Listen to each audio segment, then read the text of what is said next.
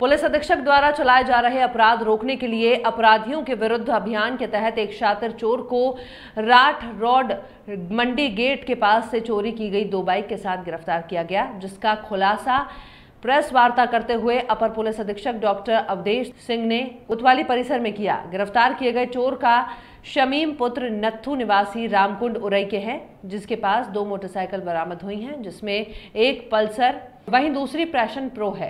वहीं पुलिस की पूछताछ में अभियुक्त ने बताया कि वो चोरी की बाइक बेचने के लिए ग्राहक ढूंढ रहा था, लेकिन उसे पुलिस ने पकड़ लिया। गिरफ्तार करने वाली टीम ने प्रभारी निरीक्षक शिव गोपाल वर्मा, उप निरीक्षक साबिर अली, उप निरीक्षक अशोक कुमार, कांस्टेबल आकाश जैन आदि पुलिस बल मौजूद रहा।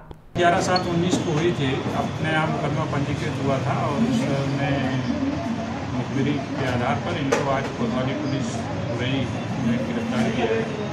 और ये सातिर वाहन चोर है, इसके पास से एक हमारे मुकदमे से संबंधित पैशन मोटरसाइकिल बरामद हुई है और दूसरी कहीं से और चोरी किया है। सर चोरी की मुकदमे से कनेक्ट करने की कार्रवाई चल रही है। सर इससे पहले कोई और आपराधिक इतिहास?